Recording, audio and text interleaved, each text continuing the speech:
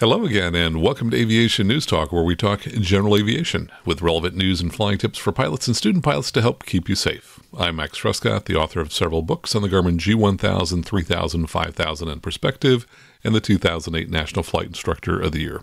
Today we'll be talking about engine failures at takeoff, this time with Tom Turner about a study that suggests that partial engine failures are more dangerous than total engine failures. And so you don't miss next week's episode, in whatever app you're listening to now, take a moment right now, touch the subscribe or the follow key. It's free, doesn't cost you anything. That way next week's episode is downloaded for free. Last week in episode 261, we talked about a fatal Bonanza crash near the Westchester County Airport in New York and things that the pilot and controller might have done differently. So if you didn't hear that episode, you may want to check it out at aviationnewstalk.com/261. And this is a listener-supported show, so if you enjoy Aviation News Talk, I'd like to invite you to become a member and join the club.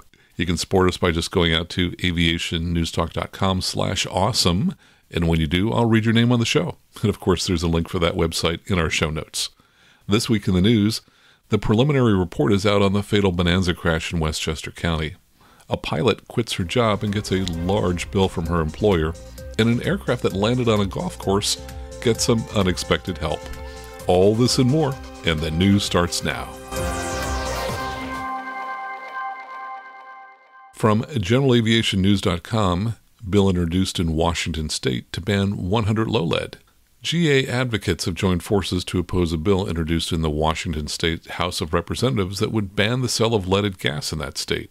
If it becomes law, the bill would begin a phased-in restriction on the selling, distribution, or otherwise making available to consumers of leaded gas in Washington state starting January 1st of next year.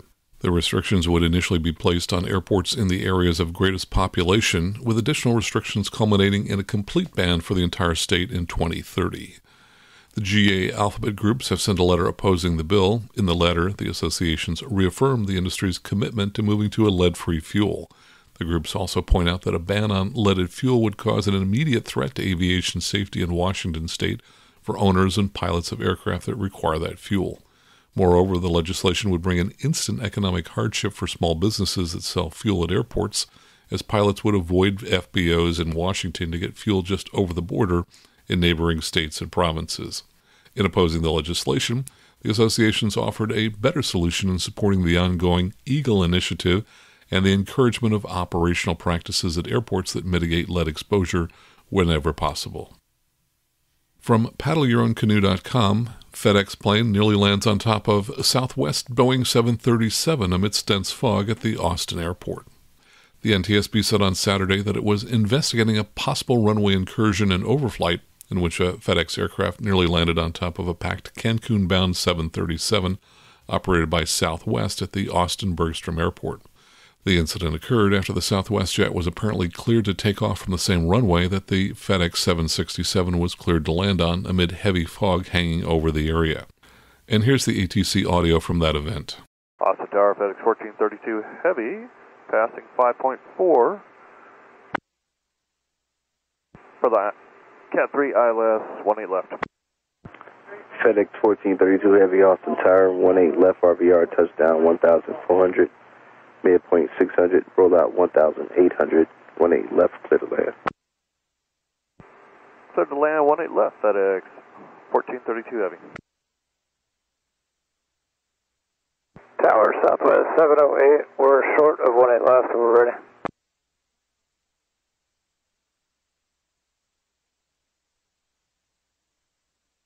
Southwest 708, Austin Tower, runway 18 left, RVR 1,200, midpoint 600. Roll out 1,600. Flight heading 170, runway 18 left, clear for takeoff. Traffic 3 mile final is a Heavy 767. Okay, 170, cleared for takeoff, 18 left, copy the traffic, Southwest 708. 10 seconds later, we hear from the FedEx pilot. Tower, confirm FedEx 1432 Heavy, clear to land on 18 left. FedEx 1432 Heavy, that is affirmative, sir. 18 left, you are clear to land. Traffic departing prior to route 737. Roger. The frequency is then quiet for 28 seconds until the controller calls the Southwest jet. Southwest 708, confirm on the roll. Rolling now. 17 seconds later, we hear this transmission apparently from the FedEx pilot. Southwest aboard. FedEx is on the go. 8 seconds later, we hear this transmission from the tower controller, who apparently thought that the prior transmission was from the Southwest jet, announcing that he was aborting. Southwest 708, roger, you can turn right when able. Negative. The confusion is understandable because the visibility was so poor that it's possible the tower was unable to see the aircraft that were taking off and landing. This next transmission came 15 seconds later as the tower talks to the FedEx jet. 1432, climb, maintain 3000, when able you can turn left heading 080. Wind turn to 080 3000, FedEx 1432 Heavy.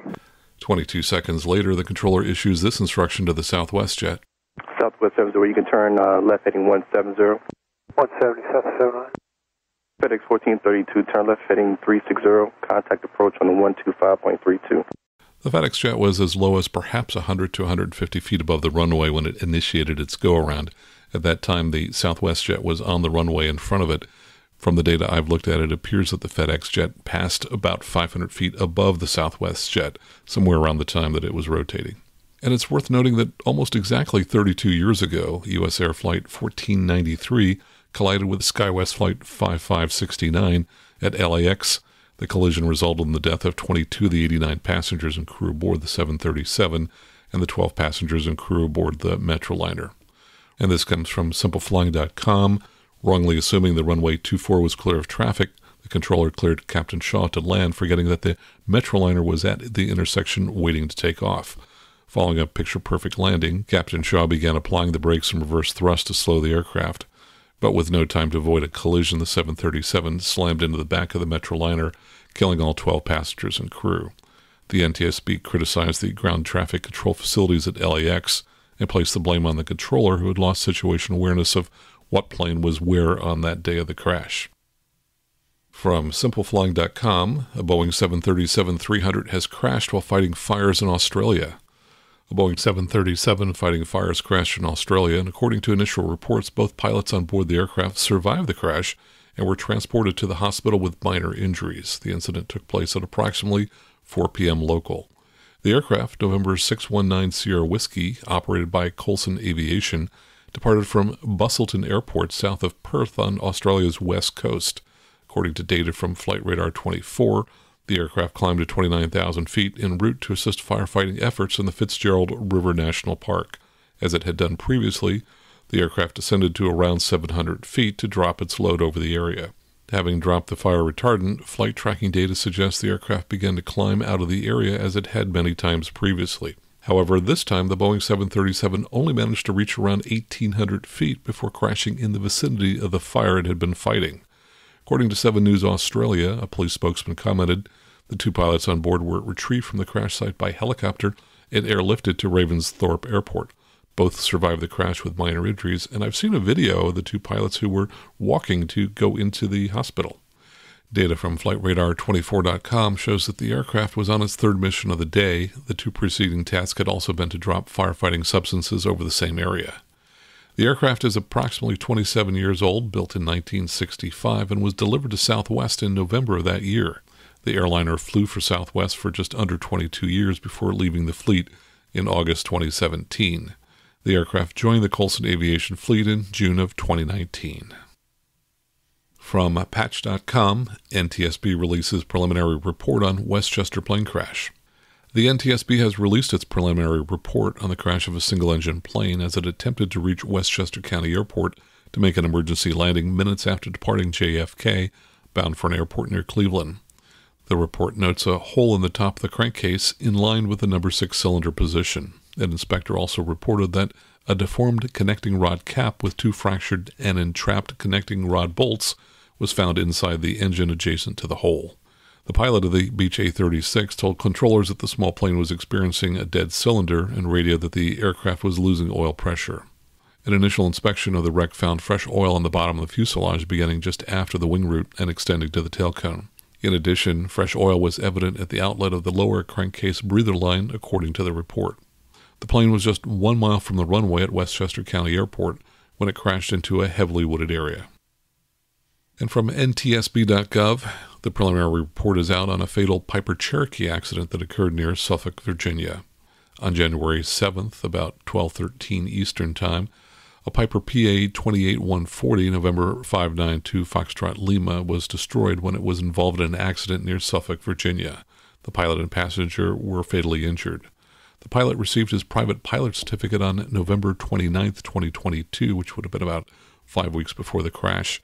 He owned the airplane and based it at the departure airport in Edenton, North Carolina. According to a mechanic, the pilot contacted him on January 1st to inform him that the RPM drop was excessive during a magneto check and that he had parked the airplane in front of the mechanic's hangar for further evaluation. The mechanic looked at the airplane on January 4th.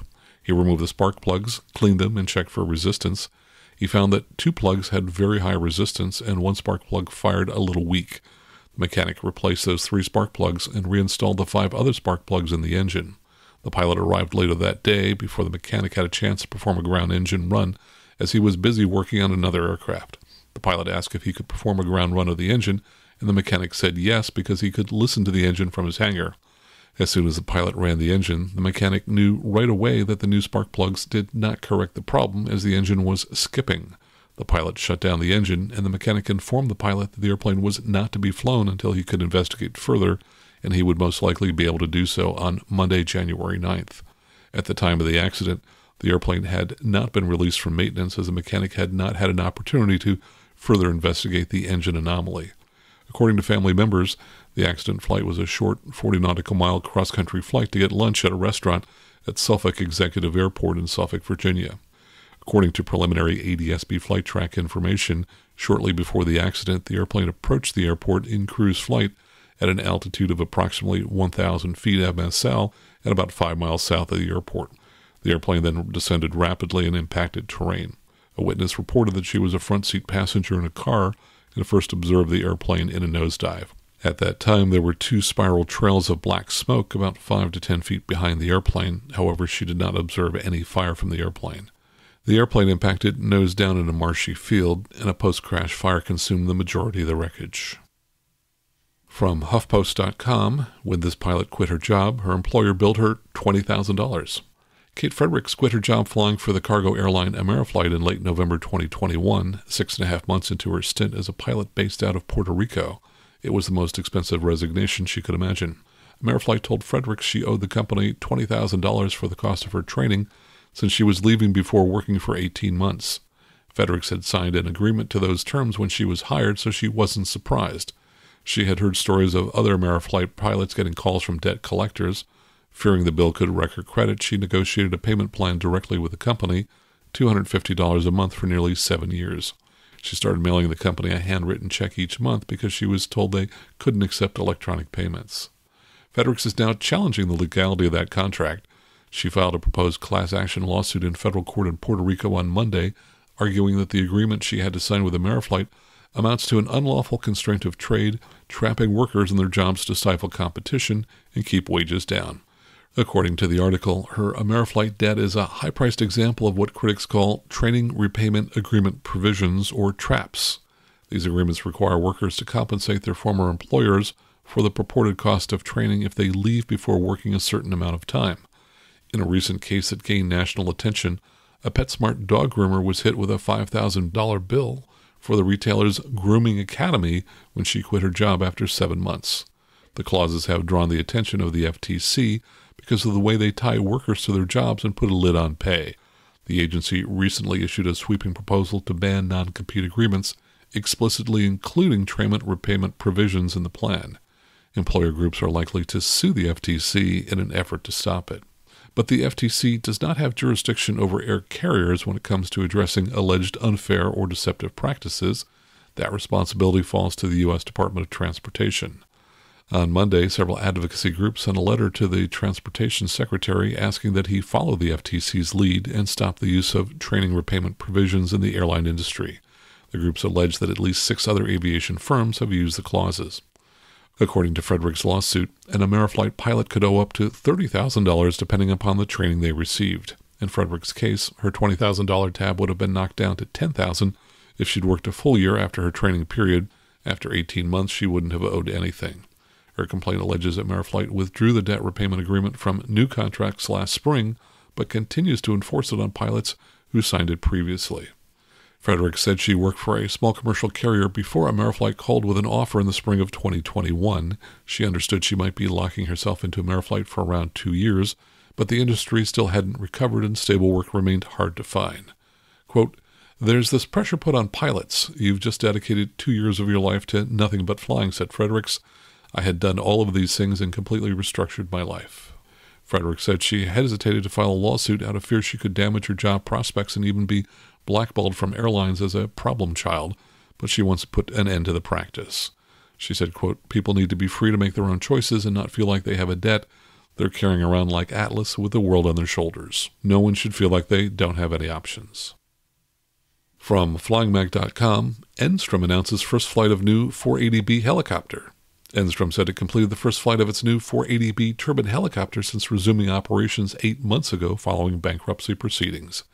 The 480B is the 1,317th helicopter Enstrom has built, the company said, noting that the recently flown aircraft was not a leftover airframe from the pre-bankruptcy assembly line, but was built with components newly made and assembled on site. Enstrom's production test pilot flew the first new 480B and reported no issues. "We were able to complete all our flight test steps on schedule. The team did a great job putting this helicopter together." Enstrom said it will display the new helicopter at next month's Helicopter Association International Heli Expo 2023 in Atlanta, Georgia. From FlyingMag.com, UPS feeder airline intends to buy 20 pilotless cargo planes. A large regional feeder airline for UPS and other overnight express carriers last week tentatively committed to buy 20 remote-controlled cargo planes with a novel design for middle miles delivery. Ameriflight, which flies 156 small turboprop aircraft daily to more than 200 destinations in the U.S. and the Caribbean, signed a letter of intent with San Diego-based Nautilus for 20 Kona feeder aircraft valued at $134 million. Nautilus is developing a family of pilotless aircraft it claims will increase cargo volume by 60% and cut carbon emissions in half, thereby making air shipments more affordable. The efficiency gains are possible because of carbon fiber composite airframes and a blended wing body, essentially a uniframe in which sections meld together that creates a more usable volume and better aerodynamics than a traditional airliner. The absence of pilots also leaves more room for cargo. The Kona is a short-haul feeder aircraft with a maximum payload of 4.7 tons and a 900-mile range, designed to carry the equivalent of 7 LD-3-45 small shipping containers. It's powered by 2 rear propeller engines. The triangular blended wing body configuration is a departure from tube and wing aircraft, which are loaded in a linear fashion. By rotating the cargo to 45 degrees, the diamond configuration maximizes space in the aircraft for more loading positions, a highly desirable quality in an e-commerce era when light boxes fill up planes before their takeoff weight limit is reached. Traditional fuselage cross-sections are optimized for passengers with a circular design to aid cabin pressurization, but cargo naturally moves best in rectangular boxes or pallets. Fitting rectangular pallets in a circular fuselage section leaves plenty of empty space. A blended wing body configuration allows for a single rectangular cross-section and full utilization of the available volume. Ameriflight utilizes turboprop aircraft to connect rural areas to FedEx, DHL, and UPS air hubs in large cities and also offers on-demand expedited delivery services to logistics companies. In December 2021, Ameriflight reached an agreement providing Boston-based Merlin Labs access to its fleet for testing of its autonomous technology. Merlin software and hardware can control an aircraft without human intervention. From AINonline.com, Shelter partners with Sea Turtle Rescue Charity. Shelter has announced a partnership with Sea Turtle Rescue Charity Turtles Fly 2, under which the FBO chain will offer fuel discounts for pilots engaged in turtle transport flights. And by the way, that turtlesfly2.org website says their mission is to, quote, coordinate and facilitate the inclusion of GA in large-scale first responder relocation efforts. We engage GA pilots who contribute their expertise, aircraft fuel, and time while leaving a lasting mark on endangered species rescue efforts. Going back to the article, when the weather turns colder along the eastern U.S., sea turtles swept north by the Gulf Stream become stranded on beaches as far as Cape Cod, Massachusetts. As water temperatures drop, these creatures become cold-stunned and are unable to survive unless they are quickly collected by animal rescue agencies and taken to local aquariums. Those facilities can soon become overwhelmed, and the turtles must then be swiftly transported to southern aquariums where they are rehabilitated and released back into the ocean. Since 2014, hundreds have been saved by volunteer turtle flyers who donate their time, aircraft, and fuel. While some individual shelter FBOs have waived fees in the past for such flights, the partnership formalizes the fuel discounts at all of its locations. And finally, this is our first story ever from GolfDigest.com. Plane forced to make emergency landing on a golf course, and golfers lend a hand. A group of Florida golfers had to deal with an unexpected hazard last week in the form of an airplane on the golf course, but they didn't let it ruin their round and even wound up getting an extra workout. The wild scene happened at Teltura Golf and Country Club in North Fort Myers, where a small plane was forced to make an emergency landing on the 9th green. Fortunately, no one was hurt, including the pilot, who was the lone person on the aircraft. Ryan French posted on his Twitter account a message which he obtained from a witness on the scene. It said he had just finished up and was waiting right by the 9th green for the group behind to finish. All of a sudden, he sees the plane coming in super low, no smoke, but it was loud. Plane touched down safely and rolled all the way up on the green, stopping just before the pin. Said it scared the crap out of the guys in the fairway as it basically buzzed their carts. Pilot got out after and explained he had engine trouble. Group needed to finish putting out, so they asked the pilot if they could push it out of the way, and they all helped. Now that's dedication to the game, and who says golf isn't a team sport? Anyway, we're glad no one was hurt and that no one's round of golf was spoiled. Well, that's the news for this week. Coming up next, a few of my updates. And later we'll talk with Tom Turner about why partial power failures are more dangerous than total engine failures. All right here on the Aviation News Talk podcast.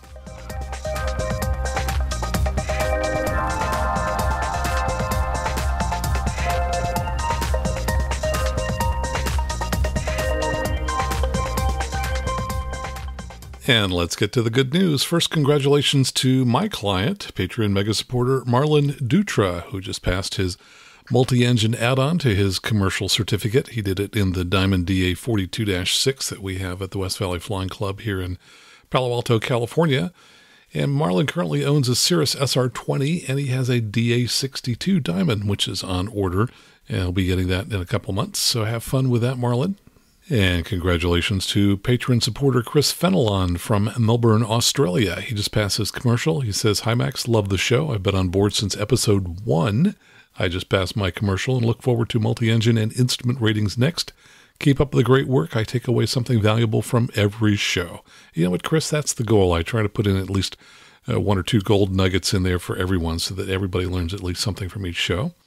And congratulations to David Amato, who just did his first solo. That's exciting. I still remember mine from almost 50 years ago. He said, while listening to liveatc.net for Burbank on Monday, February 6th, would have been around 10:15 a.m., thought I heard a very familiar voice. My ears perked up as I thought I was hearing Max Trescott. If so, lucky catch. Hope you had a great flight. Amazing podcast and has become a great learning tool in my journey into aviation. I just did my first solo. Thank you, Max. And sorry to say, David, that wasn't me. though I have had people hear me on the air, so that's always kind of fun. And congratulations to Riley Smith over in North Carolina. He says, "Hey, Max, just wanted to share that back in December, I passed my O&P for airframe maintenance, and this week I received my A&P number." Fantastic. Riley, congratulations. I've always thought it would be fun to work on getting an A&P, but I know it takes, many, many, many hours. So congratulations to you on doing that. And if you have some good news, please let me know. Easy way to do it. Just go out to aviationnewstalk.com, click on contact at the top of the page, and that will come straight to me, and we'll share your good news. And here's a listener recording. Hey, Max. Good afternoon. This is RER. I just listened to episode 220 when you spoke about seat rail and unintentional movement of the seat in any aircraft. When I took my commercial rating and exam in a beleaguered Piper Arrow, the seat rail and the locking mechanism was certainly challenged. So part of my MEL, minimum equipment list, was a block of foam that I had purchased to the dimension to keep, if I placed it behind the pilot seat, that seat in a permanent location. It did work out for me. The DE passed comment on it before I placed it in. Why would I be bringing that piece of foam? And with its deployment behind the seat, he was rather impressed. I might have passed the commercial just for that reason. But listen, love your podcast, have supported it in the past and will in the future. You have a great day and love the show. RER, thanks for your recording. And yes, anything you can do to keep the seats from slipping is really, really important. My good friend Dan Rabb just got his SR20 back from a shop in Grass Valley, California, where they installed new seat rails because we had that seat slip one time when we were doing power on stalls. That was a little disturbing to be in the right seat and watch Dan go back in the left seat as we were already pitched up 15 to 20 degrees. So make sure you keep those seats from slipping. And if you'd like to send in a recording or a question, just go out to aviationnewstalk.com, click on Listener Questions at the top of the page where you can use our SpeakPipe app, and it'll send up to 90 seconds directly to me. And here's a preliminary ATSB report for a crash that was kind of mysterious to me, not obvious as to how this would have happened. This was a Phenom 300 jet. Now, these are big personal jets. You don't expect these to go crashing, but on January 2nd of this year at about 11:30 a.m. at Provo, Utah, according to the NTSB report, the pilot sustained fatal injuries, 2 passengers sustained serious injuries, and 1 passenger sustained minor injuries. They say a witness who was removing snow from the ramp reported that the airplane was hangared near his location, that the airplane remained hangared until about 10:55, so just before the flight. The witness stated he watched the airplane be refueled and estimated that the pilot started the engines around 11:10 or 11:15 p.m., about the same time light snow began to fall. The fueler stated the accident airplane was parked in the hangar when he arrived to fuel the aircraft. About 5 minutes later, the pilot pulled the aircraft onto the ramp and the fueler repositioned his truck to refuel the plane with 350 gallons of Jet A. The fueler stated that while he was refueling the airplane, the pilot mentioned that they were trying to get out before the weather. The fueler added that while he added the fuel, he did a once-over and remembered observing unfrozen water droplets on the wings. After refueling, the fueler returned to the FBO. Upon exiting the fuel truck, he observed the aircraft taxi past his location. As he walked past the FBO, he heard the airplane and turned to watch it. The fueler stated that the airplane was starting its takeoff roll on runway 13 and appeared to pull up steep, roll to the left, and the left wing impacted the ground. The refueler stated that at the time of the accident, the precipitation was snow and a misty rain between light and medium intensity, along with a light breeze out of the north. Additional witnesses located at the airport observed the accident aircraft take off, ascend to about 20 to 30 feet above ground level, and then both wings wobbled back and forth. The airplane banked right and then hard left as the left wing struck the ground. So a very unusual accident. I'm sure we'll learn more about this in the future. And last week I heard something interesting while listening to NorCal. They were clearing a number of airliners to go into San Jose International, and each of them was told to cross Clyde, which is an intersection that a number of instrument approaches start at, and then told clear for the instrument approach. They didn't mention a specific instrument approach name, and I hadn't really heard that before from the controllers. I thought that sounded more efficient than, frankly, clearing them for a particular approach, because in the past sometimes I've been cleared for approach A, and I told them, no, we asked for approach B, and then they have to re-clear me for approach B. So I sent a note to a friend of mine who's a controller at NorCal. I said, hey, is this a new rule change? If so, what can you tell me about it? And the controller wrote back and said, it's a matter of controller preference technique, but many of us have been doing that, especially at San Jose, for years. The 7110.65, which is essentially the controller handbook, allows for it. It gives the pilot latitude to fly whatever approach he or she would fly from that fix, excluding visual approaches. Technically, it should be something like November 123, cross Clyde at or above X thousand feet cleared for the approach. I never said nor was required to say instrument approach with the first clearance, but if the pilot got confused, then I would say that. With 2 different RNAV procedures and the ILS that has 2 sub-varieties itself, going to runway 30 left, it was quicker to clear an aircraft for approach to runway 30 left than to ask the pilot which 30 left approach they wanted, just to go right back and clear them for that approach. For us, all approaches to 30 left look the same on the radar. One snag with that technique is when a pilot reads back, Roger, cleared visual approach 30 left when they didn't previously report the airport in sight. Then most controllers say something like, I didn't hear you report the airport in sight, cleared instrument approach 30 left. So to preempt that from happening, some may be saying instrument approach from the start. And I wrote back, Excellent. Thanks for all the good detail. When I heard it, I thought it made perfect sense. Over the years, I've heard lots of cleared for the ILS with a response, oh, we requested the RNAV. I love the simplicity of it. And the controller wrote back, yes, I was actually surprised it's allowed because the 7110.65 isn't very clear about it, but it has been blessed by our QA department and passed muster during routine facility audits. So there you go. And here's an email from patron supporter Philip Archambault. He's in Shanghai, so ni hao, Philip. He writes, hi, Max, on episode 260 about the impossible turn. Do you have any tips on potential air collision avoidance when returning to the takeoff runway or parallel runway facing taking off traffic? Thank you for the great show. I'm a loyal subscriber and listener. Well, thanks so much for your email. I think I would be pretty quick to say, mayday, mayday, mayday, engine failure, Cessna returning to name of field. Please clear the pattern and the runways immediately and wish me luck. So yeah, I would say, just go ahead, get the mayday out there. That's the most important thing. And I think that if you ask people to quickly depart the pattern, everybody will do that for you. And here's an email from patron supporter David Speranza in Pennsylvania, my home state.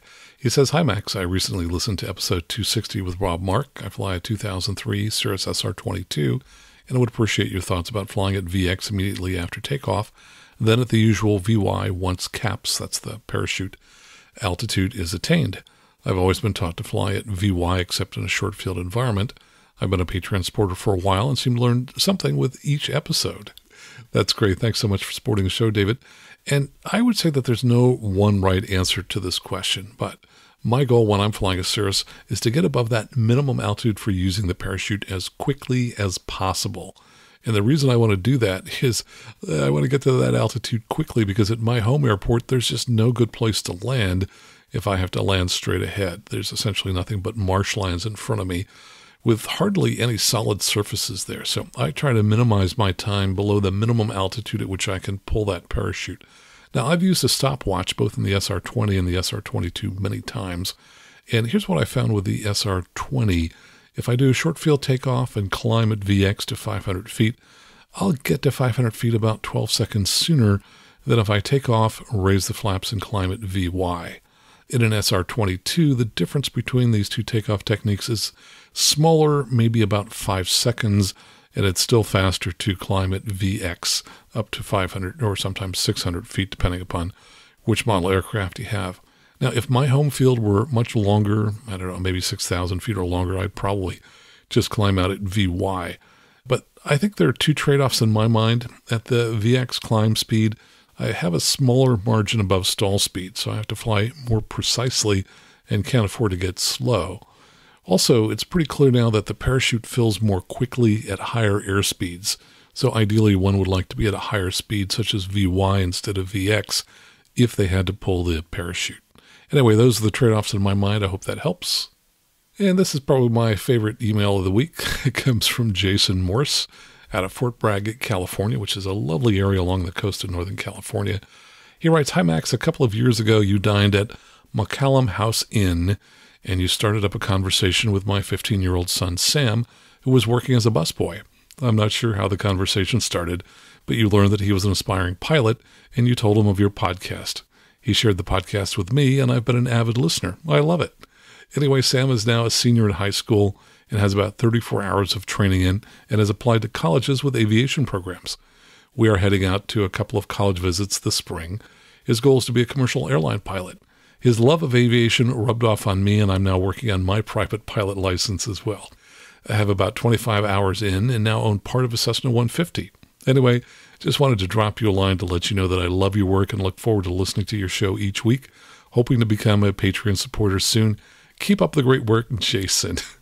Well, just a quick hello and shout out to both Sam and Jason.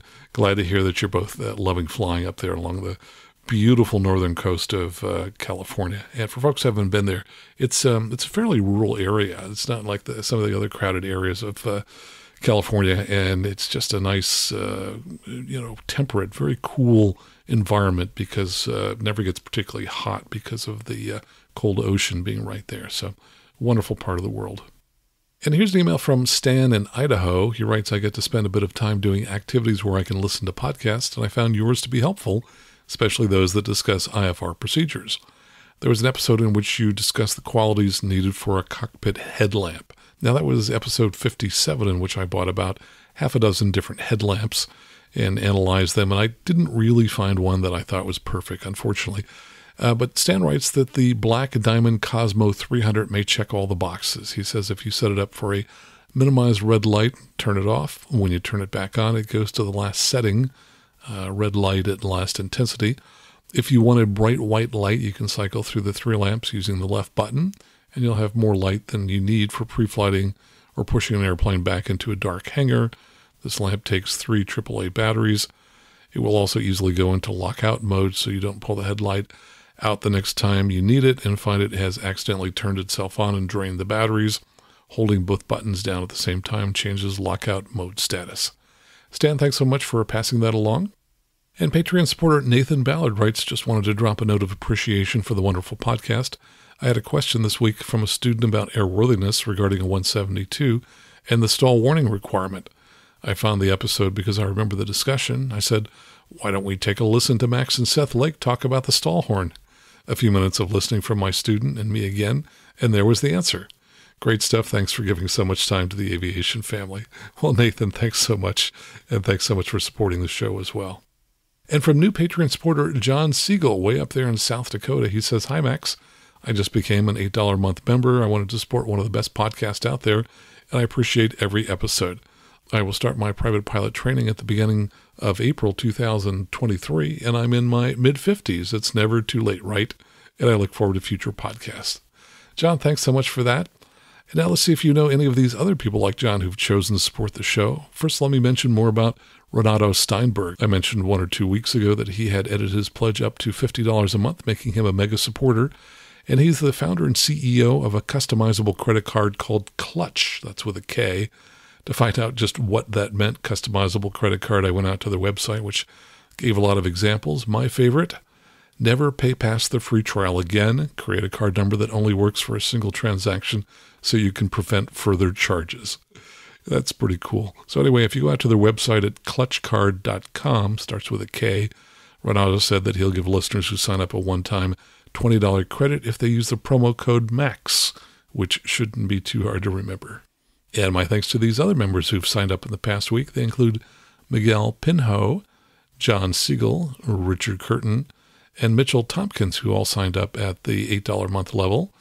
And Rex McDaniel signed up at $20 a month. And Ryan Blanding edited his pledge up to $20 a month, so they'll both get access to the videos that I post regularly to the website. And thanks to John Ebner and Carlos Dominguez, who signed up at the $35 a month level, so they'll also get access to my online courses. And special thanks to Michelle Perrine. She has signed up through PayPal to make a monthly donation of $15 a month. Thank you so much, Michelle. And if you've been thinking, yeah, I really like this show, I get a lot out of it, and I'd like to do my part to help support it because it's a listener-supported show, and after all, you are a listener. 2 easy ways to sign up to support the show and join the club. One is go out to aviationnewstalk.com/awesome, where you can sign up at different monthly donation levels. And you can also read on the website all the goodies you'll get for the different levels. Or you can make a one-time donation by going out to aviationnewstalk.com/PayPal. And thanks so much for your support. Coming up next, our conversation with Tom Turner about why partial engine failures are more dangerous than total engine failures. All right here on the Aviation News Talk podcast.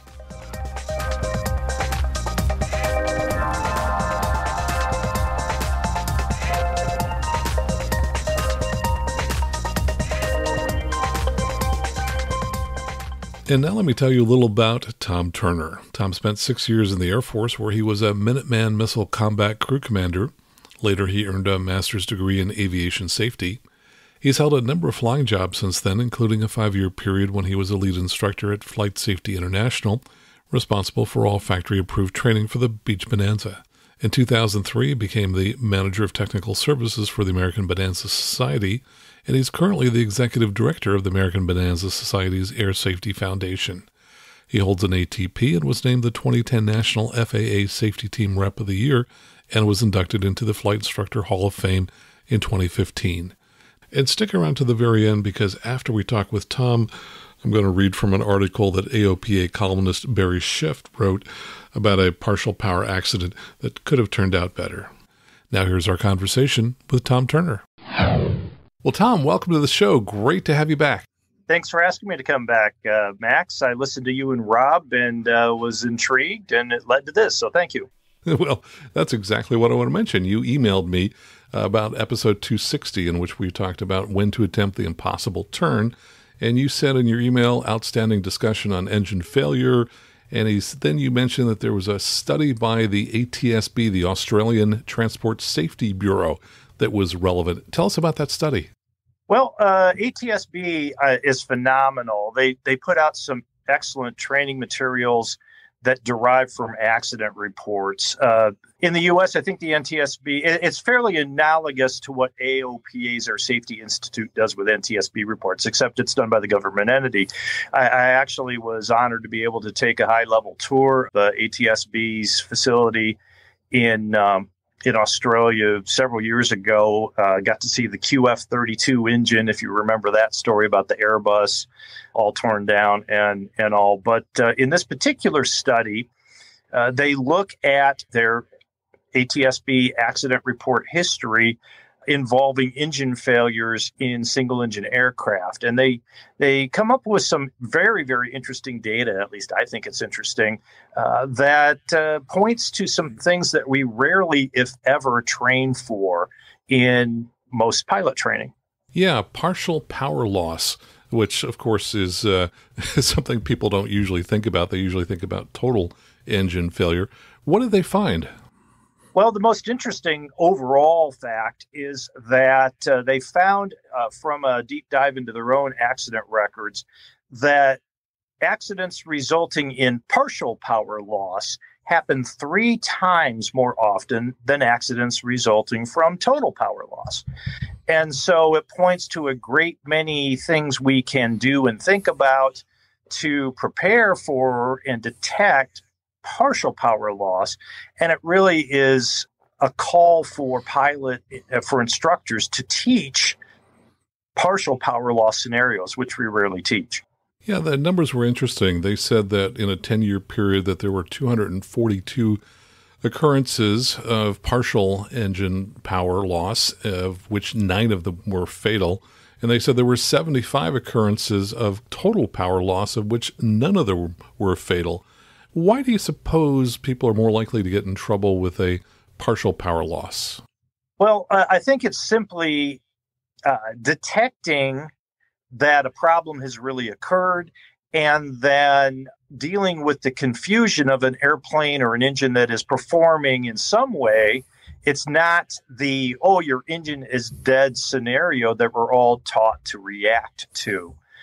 There's a graph in this study. It graphs from 0 power remaining to 100% power remaining, the risk based on the outcome of actual accidents. And toward the high end of power loss, I mean, if your engine goes away completely, you don't have a lot of things to choose from in a single engine airplane. Where you go, that's part of the discussion, but you recognize very rapidly that the power is gone and you need to do something about it. When there's very, very little power loss, you may not recognize right away that something has happened, but the power loss isn't significant enough that you can't fly the airplane, at least try to claw your way up to pattern altitude or something like that. So the risk, as they see it, of making a bad decision or not making a decision at all is fairly low on either end of the spectrum. Either the decision's made for you with total power loss or nearly total power loss, or there aren't too terrible adverse consequences of not making a decision if you've got most of your power remaining. In the middle, from about 30% to about 60 to 70% of power loss, you lose about half your power. Again, the way the Australians put it, I love it. They call this the region of heightened uncertainty. And what they mean by that is you know something's wrong, but it doesn't match any of your prior training as to what an engine failure is like. And so you don't know what to do about it. And that's where people tend to have trouble and lose control of the airplane. Yeah, I think this exactly mirrors what we discussed in episode 261 last week, which was the Bonanza that crashed in Westchester, where the gentleman took off from JFK, knew shortly after takeoff that there was some problem, but it was 20 minutes into the flight before he declared an emergency. I watched a video last night in preparation for our conversation today.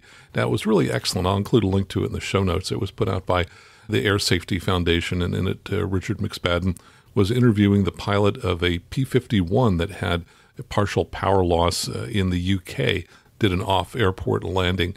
And one of the comments that they made was, by the way, this engine was cutting in and cutting out. And they said that they felt that this type of situation was more dangerous because the mind goes back and forth between I can make it, I can't make it, I'm in an engine out best field scenario to I can make the airport scenario. And I think that kind of illustrates the uncertainty that you're talking about. Mm-hmm. Exactly. Did you learn about partial power loss in your private pilot training? I certainly did not. The closest analogy might be intellectual discussion of carburetor icing scenarios, but I don't remember my instructor even pulling the carb heat and letting me experience that loss of power on takeoff. We just don't think about it very much. Yeah, I agree. This is not something that I've given much thought to, not something that the training that we run across or the magazine articles that we run across speak to very much. I thought it was fascinating that they found that there was a 3x difference between partial power and full power situations. Let's just go ahead and talk about our own experiences briefly. What are the numbers for you in terms of partial power losses versus full complete power loss? I've had 5 engine power loss events in my almost 5,000. I should pass 5,000 total time this year. So about every 1,000 hours. They weren't spaced evenly. One of them was a total power loss. The other 4 were significant but partial power losses. Right. The score for me, by the way, is 3-0.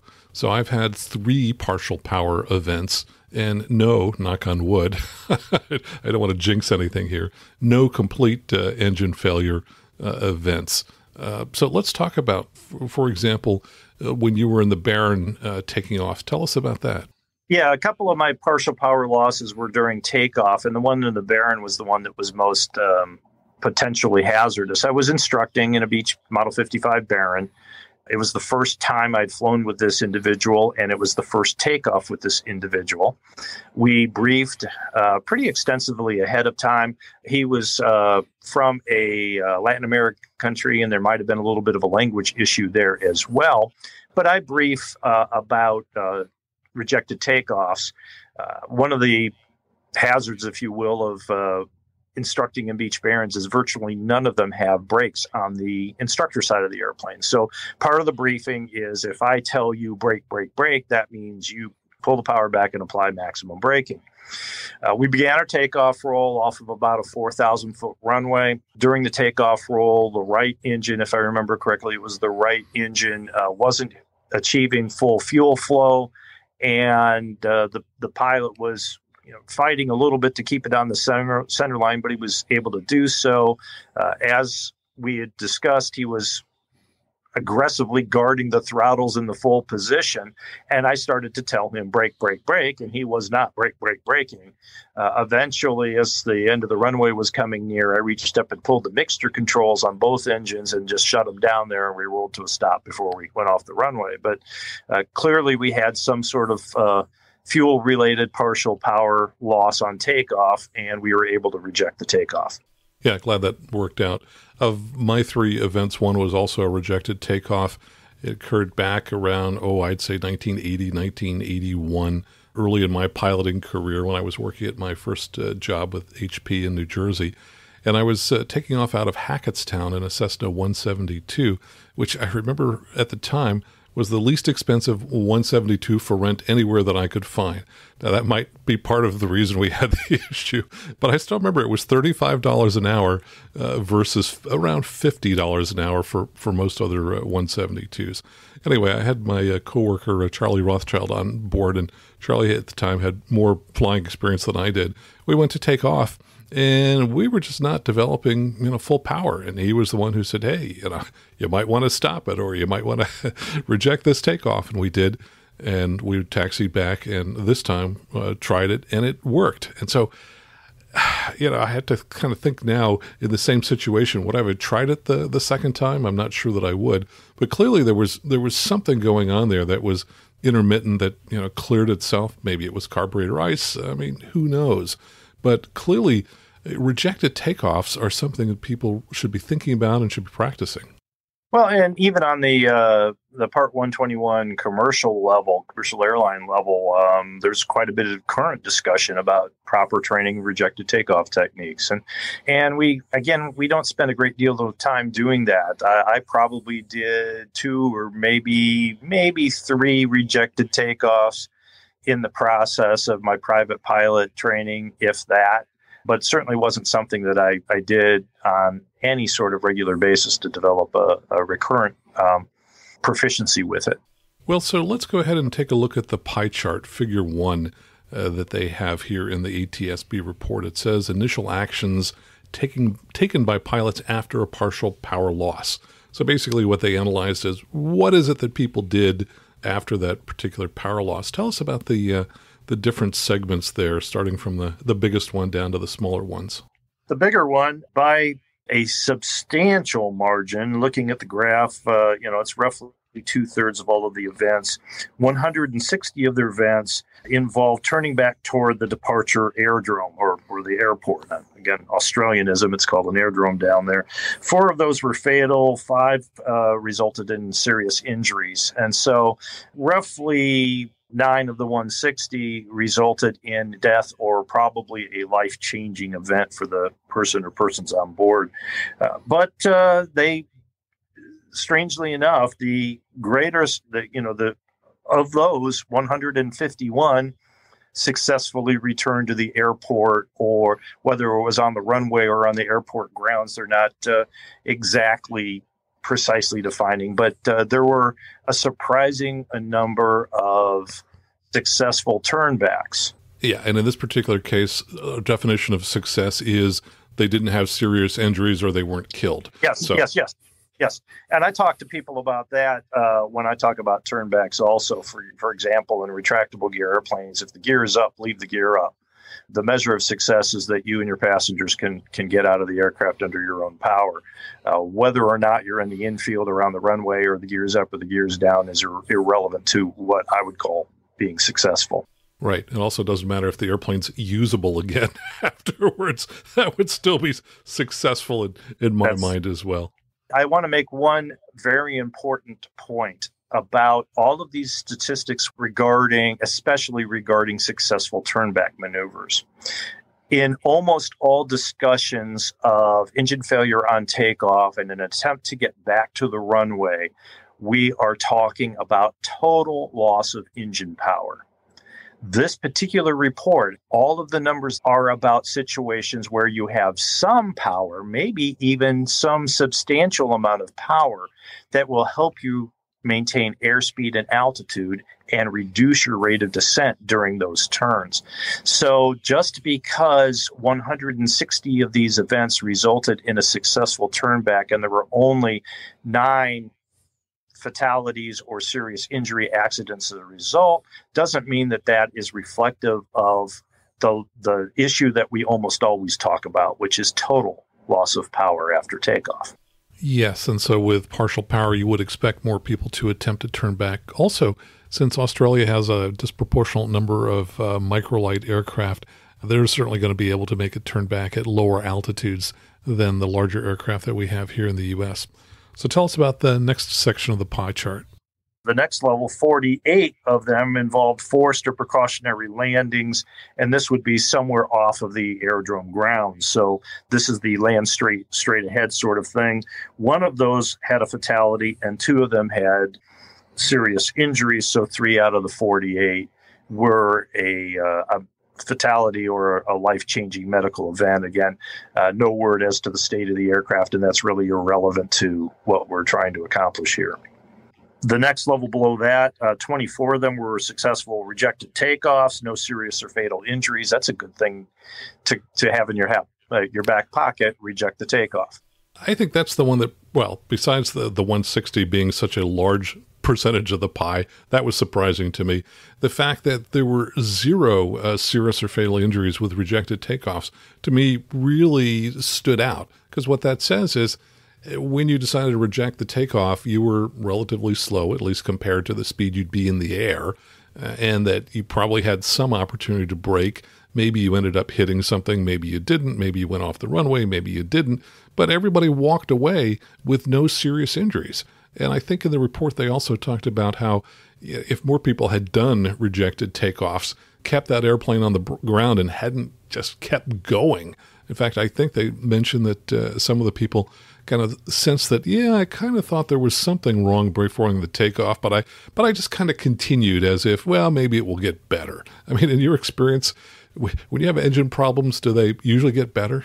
Not spontaneous repair. No, that's very, very rare. And this all goes back to the tenets we talk about in any engine failure in flight scenario, that your objective is to land the airplane wings level under control at the slowest safe speed.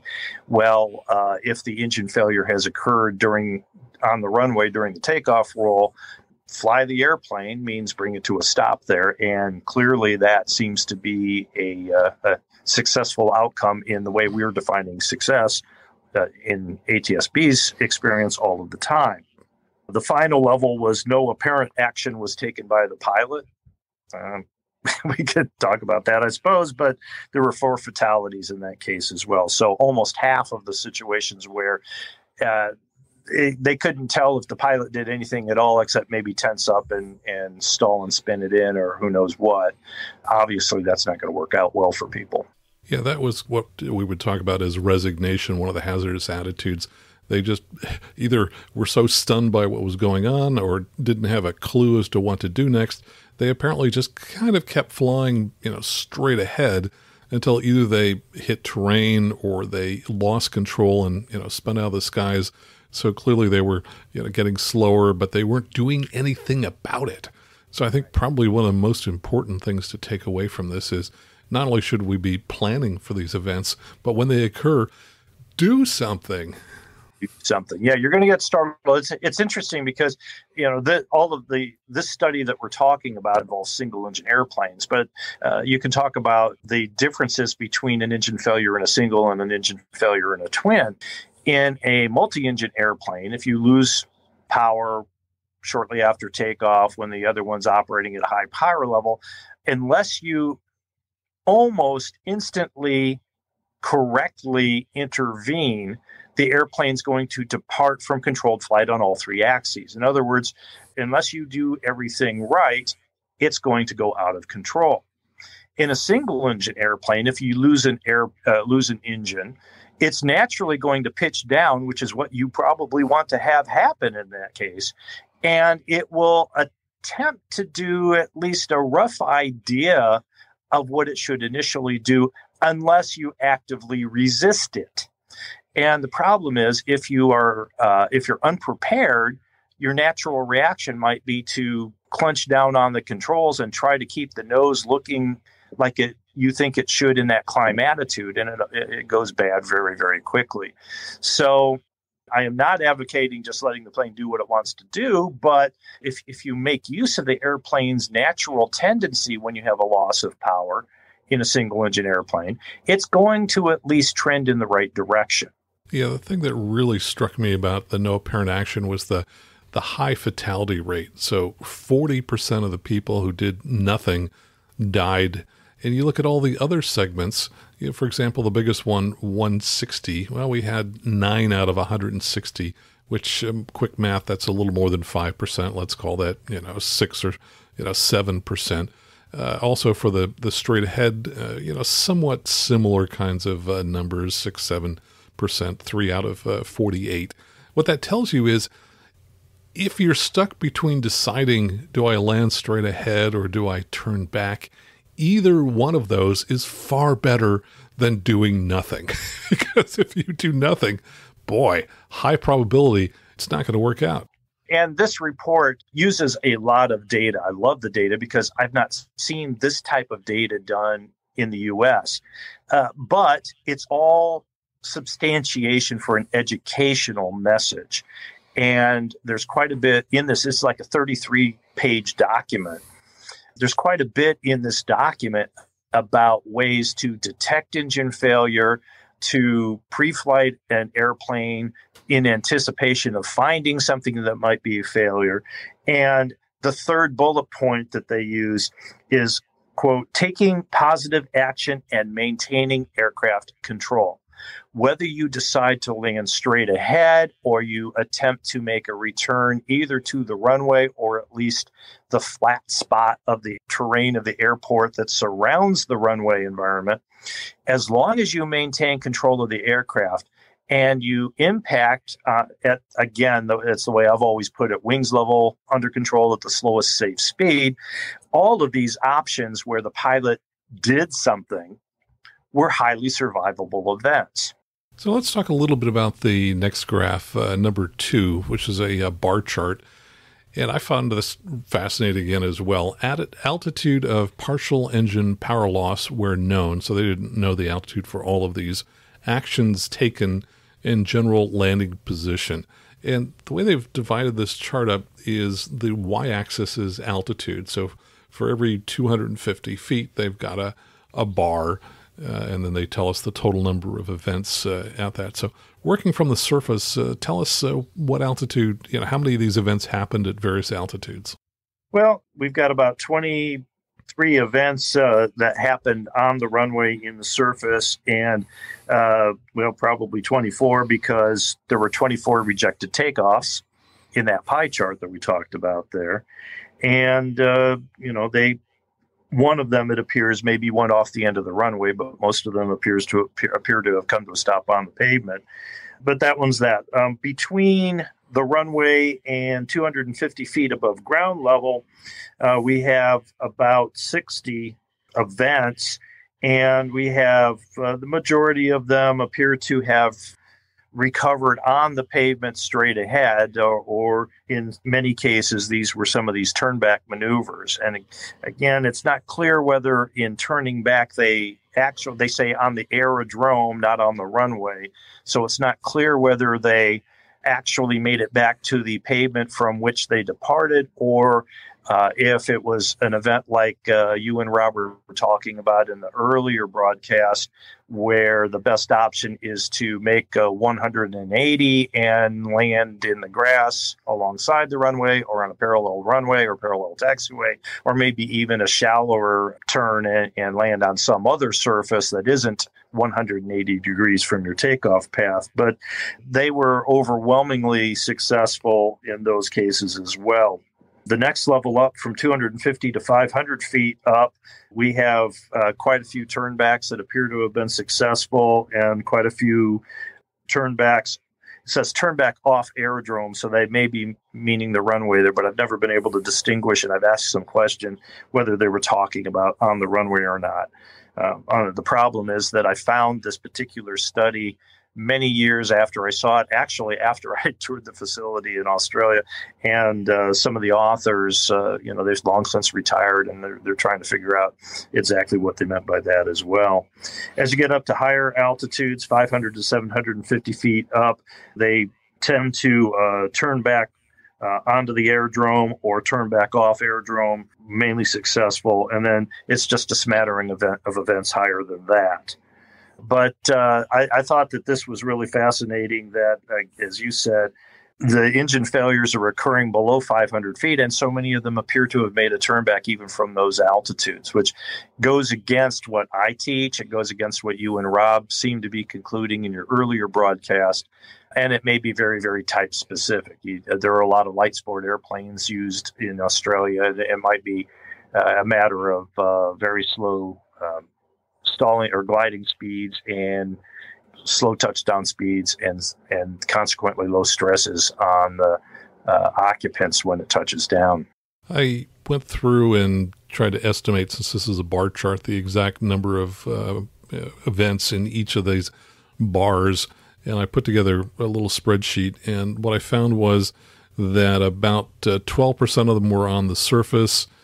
In the next bar up, it was 32%, which means that cumulatively 45% of the events happened below 250 feet. For the next bar up, we had 64 events. That was 35% of the total, which means cumulatively by the time we reach 500 feet, that was 80% of all of the events. So I was really stunned at how close to the surface the majority of these events occurred. I think a lot of us kind of think, oh, when something happens, we'll be up at a nice high altitude. It's like, no, actually, you're probably going to be down at a, oh my gosh, type of altitude when this occurs. In terms of the results that people took or the actions they took at the surface, all of those were rejected takeoffs. Below 250 feet, surprisingly, 52% of them were turnbacks. Now, I think that probably goes to what your comment was about microlights. You're going to have a much better chance of turning back if you're in a microlight at 250 feet than if you are in a typical single-engine aircraft. So I would not generalize that data to the kinds of airplanes we're flying here in the U.S. As you would expect, as you get up higher from 250 to 500 feet, 88% of the aircraft did turnbacks. And of course, they have data here that shows which ones were successful and which weren't, and so on. But I think the key takeaway is, boy, you better be prepared for that engine failure pretty close to the surface. And it would certainly make sense to know ahead of time exactly what you're going to do if your engine failure occurs within that first, 30 seconds, 45 seconds of takeoff. Yeah, well, putting that in perspective, if an engine failure is going to happen within 250 feet of the surface, that's less than 10 wingspans. And it's about the time when, if I'm doing this in a Bonanza, it's about the time I'm somewhere in there when I'm reaching over and retracting the landing gear, or if you're using flaps on takeoff in some other airplane, it's about the point. It doesn't wait until we're done with all of those immediate post liftoff events. It happens right now. And so you do need to back up and try to predict, or detect is probably the better word, whether or not your engine is developing power. That's one of the things that the report goes into as well. Well, I think another key thing from the study is that they say that most fatal and serious injury accidents after partial power loss are avoidable. And they found a number of these accidents where if people had only done things a little bit differently, they might have avoided the situation. Let's talk about the first item they talk about, which is pre-flight decision-making and planning for emergencies and abnormal situations for the particular airport that you're taking off from. Talk about some of the kinds of things people want to be thinking about before they actually take off from a particular airport. Well, in addition to all of the inspections of the airplane itself and actually monitoring the engine during the takeoff roll, which we may come back to, one of the things you need to know is what is normal for this takeoff. What's your expectation for this takeoff? Roughly how much runway distance am I going to take to lift off? What sort of initial climb attitude am I aiming for to get the airspeed I want? What sort of initial climb rate am I going to get? And if you have it's not nearly as critical when you're taking off from your home airport all the time with the airplane at a weight that you normally operate it at all the time, where at least in ATSB records, it usually shows to be a problem is when somebody decides to operate the airplane much heavier than they're used to, or at a higher density altitude than is normal for them, and they don't have a good idea of what the expectations are, and they know it's not going to perform as well as it will at lighter weights or at a lower density altitude, but they don't know how it's going to perform. And if there is a problem, they don't detect that it's performing even worse than it should. into those conditions. So having an idea, especially when you get outside of your normal zone of operation, of what the takeoff performance is going to be is a very good thing. The second, and probably more, at least as important thing, is to have a predetermined idea where you're going to go if there's a problem. And whether that be a return to the airfield, I think you and Rob discussed that quite well in the earlier event, that there may be options, but you have to be very well practiced at executing those options. But it's easy now to go on Google Earth and take a look at what's off the end of this unfamiliar airport for you. I brief it pretty extensively when I take off out of my home airfield here with with myself, but also with students. If we lose an engine on takeoff and we go straight ahead, we end up in a rheumatology clinic, and that's not good for anybody. But on our particular runway, if I make about a 20-degree turn to the left, then I have some really good options. So I know before I ever begin the takeoff roll that if I lose power, I'm going to make a slight turn to the left, level the wings, and keep it under control and put it down. But make these sorts of decisions, keep those sorts of things in the back of your head, because you're not going to have time to assess the information and make that decision in the first 250 feet after liftoff. Yeah, I think that's the key takeaway from this study, is that 250 feet. I think a lot of people think, oh, I'll just look for a field. No, you need to know where that field is before you take off, because that field is probably going to be pretty darn close to the airport. And a lot of airports are hemmed in by all kinds of obstacles and buildings. So yeah, you really need to figure that out ahead of time. Now, one of the things that I do when I'm taking off, and this is a habit that I've only formed probably in the last 8 or 10 years, and that is that on the takeoff roll, first thing I'm looking for is fuel flow, because I know in the aircraft that I fly regularly what that fuel flow should be, at least at my home sea level airport. And that has caught so many situations of, oh, the mixture wasn't all the way forward, or various other things like the throttle wasn't all the way forward. So I find that's a really quick way to assess, hey, are we getting normal performance out of this engine?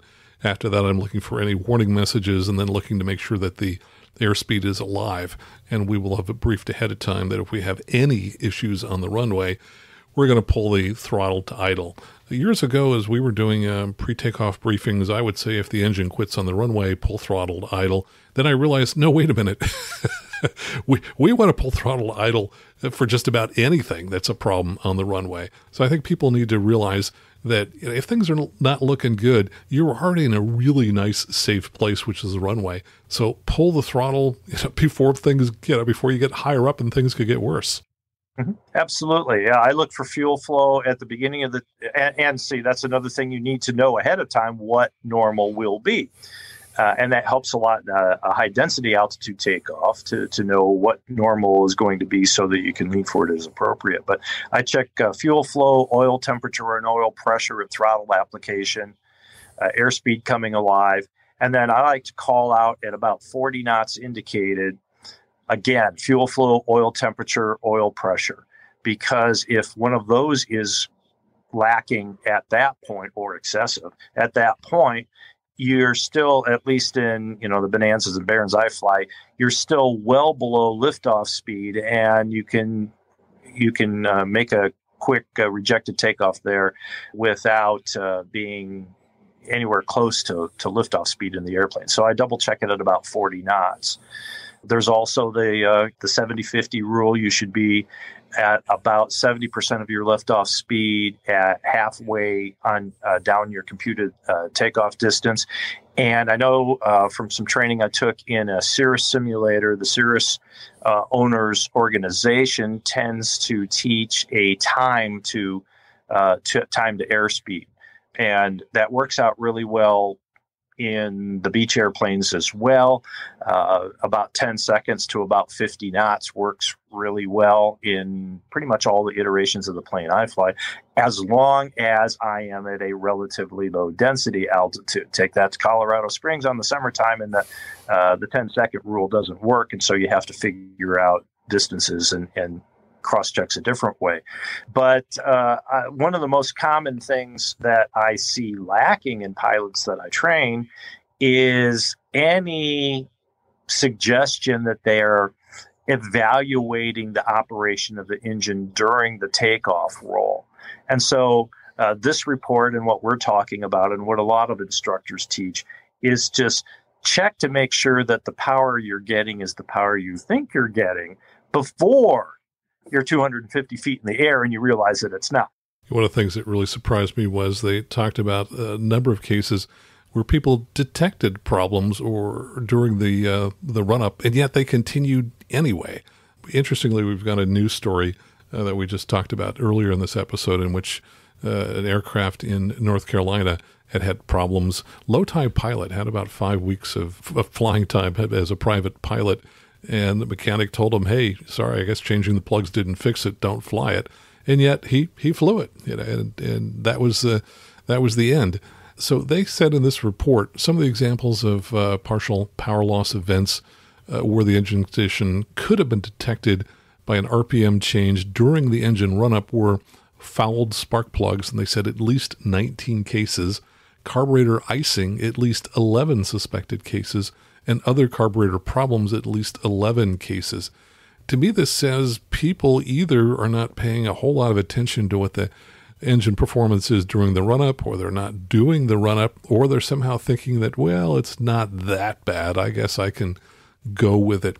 Why do you think someone might go ahead and fly anyway, even if it's apparent to them that the engine isn't working quite right? Well, I think we're goal-oriented people, and there's expectation bias. And, I've been in Cessna 172s. The old carbureted 172s were really bad for fouling up the plugs during taxi out. And you do the run-up, and the mag check isn't any good. And so the instructor says, well, just lean it out, and we'll run it with it real lean for about 20 seconds, and that'll clean up the plugs. Well, was that really the problem? We don't know for certain. But we tend to feel like, well, it's going to fly fine. We want to go where we're going. Going all of the way back to your very first flying lesson, with the possible exception of if you did this in a tailwheel airplane.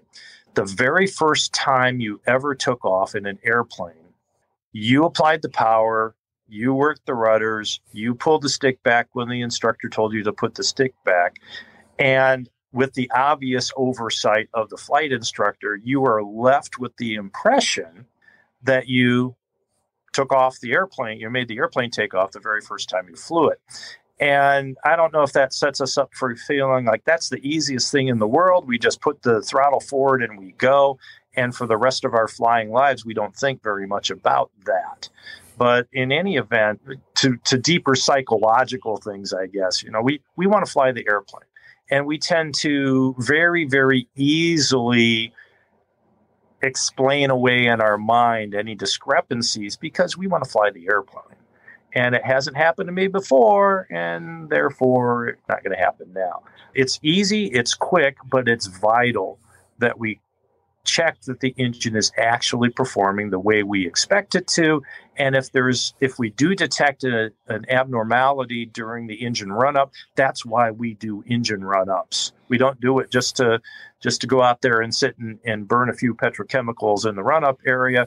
We do it because we are checking to make sure this thing is working correctly before we attempt to take off. And if you find something wrong, that's the time to find it, not 250 feet in the air. Yes, I agree with your thoughts about the motivations for pilots to continue anyway. I think as a group, pilots tend to be optimists. We like to believe that things are going to work out. Otherwise, we wouldn't go into these airplanes to begin with. I think we tend to deny that bad things could happen to us, that the bad things happen just to the other pilots that we read about. And I think also there's kind of the perceived inconvenience of, now I'm going to have to find a mechanic, and gee, it's a Saturday or a Sunday, and there might not be one available, or I'm not at my home airport. Boy, this is going to be a huge inconvenience.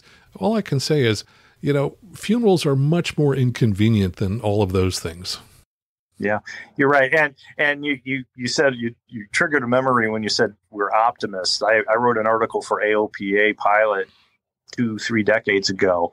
Co-wrote it with a gentleman named Lawrence Sharon, and the title of the article is "Pilots Are Optimists, Pilots Are Pessimists," and we were talking about this exact thing.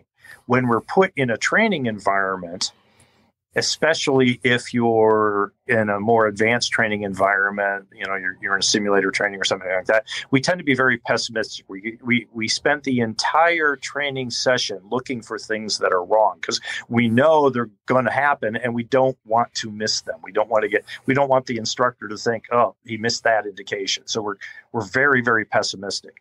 But take that same pilot out of the simulator and immediately put them in the airplane, and they tend to be very optimistic. The airplane's going to perform well, and I'm going to perform very well. And if anything goes wrong, hey, I just took the training, I can handle it. So I don't have to worry too much about it. Tom, this has really been great. Take a moment and tell folks about your weekly newsletter and how they can sign up for that. Okay.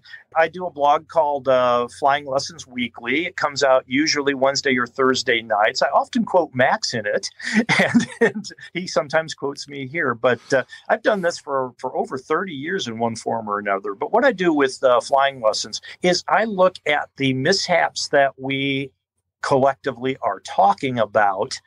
And we don't know at this very early stage in investigation. Really, the investigation usually hasn't even begun yet. So I can't tell you definitively that in this particular preliminary accident report, this is what happened. I go well out of my way not to say that. But what I do say is, okay, we see these initial facts, and that allows us to think, it could have been A, B, C, or D. Let's talk about one or two of those things this week. So in Flying Lessons, it's a blog, and I just write some of my thoughts after hearing what we were all talking about that week. And then I get a lot of reader input too in what I call the debrief. So there's a lot of really great information that it draws out of the audience. Tom, thanks so much for your great work, and thanks for joining us here today. Thank you very much, Max. I'm glad to be back, and perhaps we'll do it again. And my thanks to Tom Turner for joining us here today. You can find his newsletter and read more about him at mastery-flight-training.com. And of course, I'll include a link to it in the show notes. And now I want to read from an article that AOPA columnist Barry Schiff published back in 2014 in AOPA magazine. In it, he wrote about an accident that occurred back in 2010 that involved a professional 5,000-hour flight instructor and a pilot, and they experienced a partial loss of power when operating a Piper Malibu at an altitude of 15,000 feet overhead the Ontario International Airport in Southern California. The airport had a 3,700-foot ceiling and visibility of 10 miles. The broken cloud layer was approximately 3,000 feet thick, but conditions above the clouds were severely clear. Both pilots had instrument ratings, and the aircraft was equipped with a pair of panel-mounted moving map displays. I have presented the circumstances of this flight at safety seminars and asked pilots and attendants how they would have handled the problem. Most said that they would have used their moving map displays to circle the airport and remain at all times within gliding distance of the 2-mile-long runway, a plan of action with which one could hardly disagree. This, however, is not what the pilots of this airplane did.